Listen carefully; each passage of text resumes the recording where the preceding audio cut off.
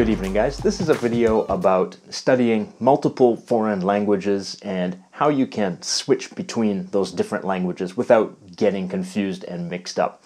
If you've looked at my channel before, you've seen that I've studied a number of different foreign languages. Maybe you've studied a number of different foreign languages, and maybe you've found it kind of confusing, or maybe you've found there's some overlap between the language, or you've crossed wires between language. Maybe it gets confusing when you study more than one. How do you keep them all inside your head and be able to speak more than a couple languages, like 5, 6, 7 languages? How do you do it?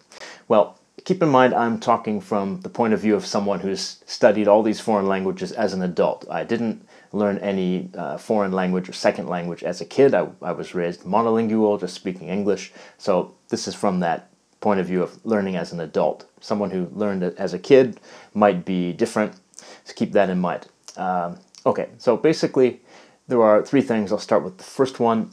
I think you really need to refine your pronunciation for each of the languages. You really need to get specific with your with the distinctions you make in the phonology. So really look at all the different sounds in each language and get them as specific and as precise as possible, because I think a lot of what causes crossover between different languages is that you are using the same phonology or similar phonology for those languages, when a native speaker has a very precise, distinct phonology for that language.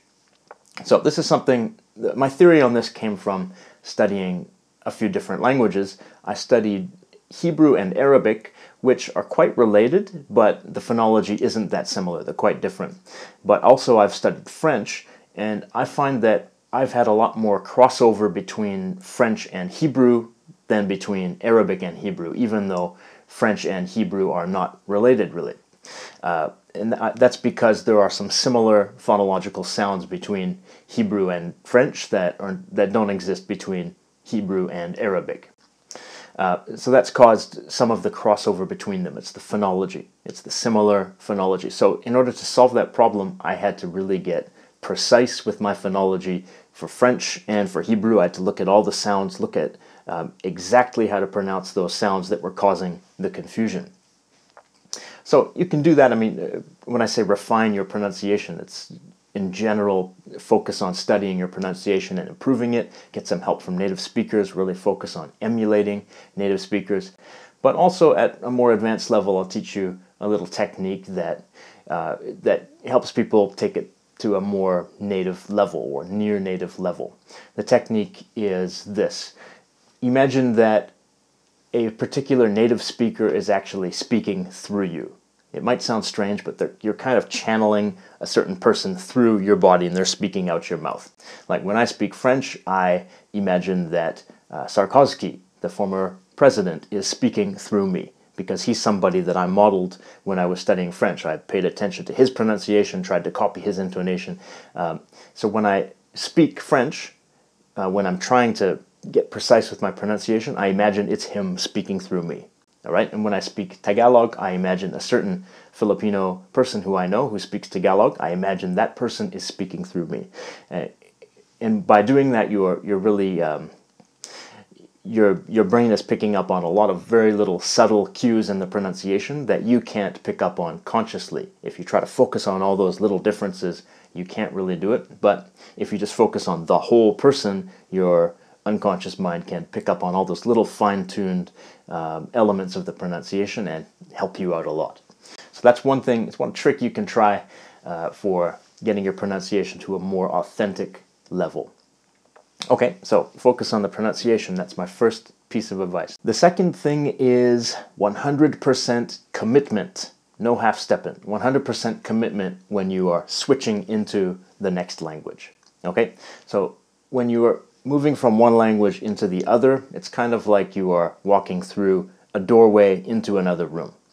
If you enter the doorway and you just stand in the doorway and try to speak the other language of the other room, you're going to retreat into the first room. You're going to go back into the other language, or you're going to get some crossover between the two. You'll find it hard to really move into the second language.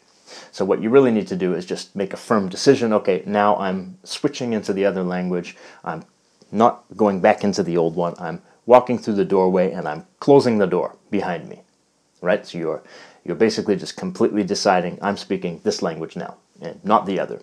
You don't want to switch back and forth, so you want to just lock the door behind you. Okay?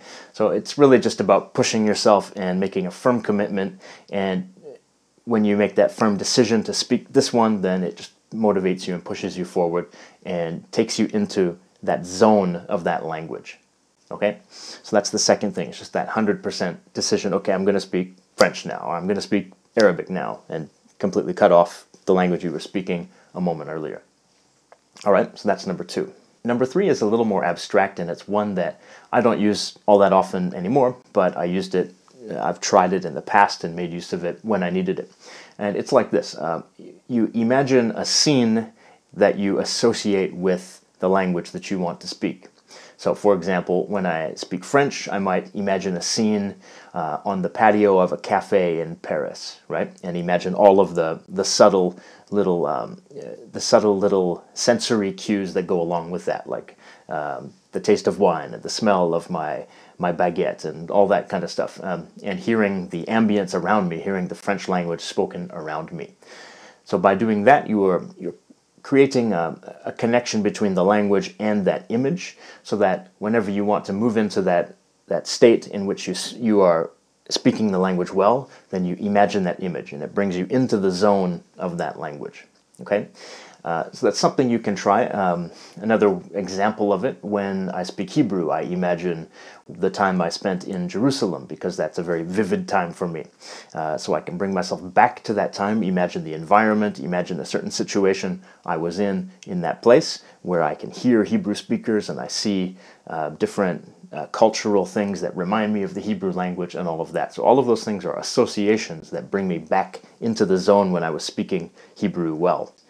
All of these pieces of advice are kind of abstract. I wish I could be a bit more logical and scientific in the tips I'm giving, but when we're dealing with switching from one language to another, we're dealing with switching into different states, and that kind of requires you to take control of your perception, right? It's not the same for everybody, so if these tips don't really work for you, then you don't have to use them, of course, but think about similar types of techniques and how you can control your perception in a way that will take you into that zone where you are speaking the language well. So a lot of it has to do with associations and connections with that language. Another thing I should point out is that the languages that you haven't spoken recently are always going to fade a little bit if you leave them in the background, right? The ones that you can move into the most easily are the ones you have used most recently. So don't expect to use one of these techniques and be able to speak really well and really instantly in a language you haven't spoken in 5 years. You might be able to with the basics of that language, but you won't be at the level you were at 5 years ago, obviously, because you start to lose some of the language gradually. So just keep that in mind. It's also a matter of just keeping the language fresh and keeping them well practiced. You can't always do that with all of them. If you speak 10 languages, you can't speak all 10 every day.